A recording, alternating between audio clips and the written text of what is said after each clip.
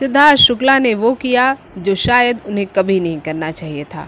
जब आपका कोई साथ नहीं दे रहा था तो खेसारी लाल यादव ने आपके सबसे विपरीत समय में साथ दिया। असीम से लड़ाई हो या हिमांशी से झगड़ा कैप्टनसी के लिए, सब में खेसारी लाल यादव सिद्धार्थ शुक्ला के साथ खड़े रहे।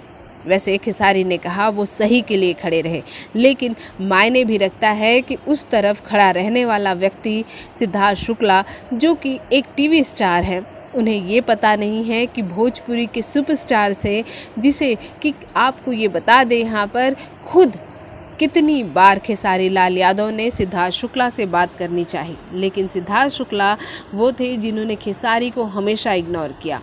वैसे लास्ट टाइम देखा जाए तो खेसारी ने उनका इतना साथ दिया कि उसके बाद आपको ये बता दें कि खेसारी लाल यादव के इविक्शन के बाद सिद्धार्थ शुक्ला काफ़ी देर तक सोफे पे बैठे रहे और अपने सिर पर हाथ रखकर अपने आप को कोसते रहे कि क्यों उन्होंने खेसारी का नाम लिया, क्यों नहीं उन्होंने रश्मि देसाई का नाम लिया।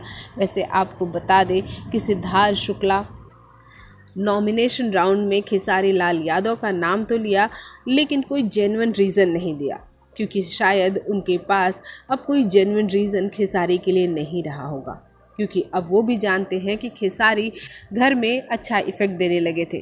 खेसारी एक तरफ से सिद्धार्थ शुक्ला के लिए कहीं न कहीं ढाल का काम कर रहे थे। भले ही खेसारी ने कभी किसी की चुगली नहीं की, गाली नहीं दिया, लेकिन सिद्धार्थ शुक्ला के विरोध में भी नहीं बोले।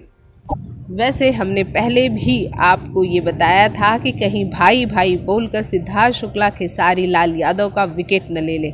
अगर सिद्धार्थ शुक्ला ने खेसारी लाल यादव का नाम नहीं लिया होता तो वोट बराबर के पड़ते और बाद में शायद ये नॉमिनेशन टाई हो जाता, क्योंकि उसके बाद जब उन्होंने खेसारी लाल यादव का नाम लिया तब तो उन्हें पता ही चल गया था कि उन्होंने कितनी बड़ी गलती की। खेसारी के साथ हुए नॉमिनेशन में सिद्धार्थ शायद पूरी रात सो नहीं पाएंगे।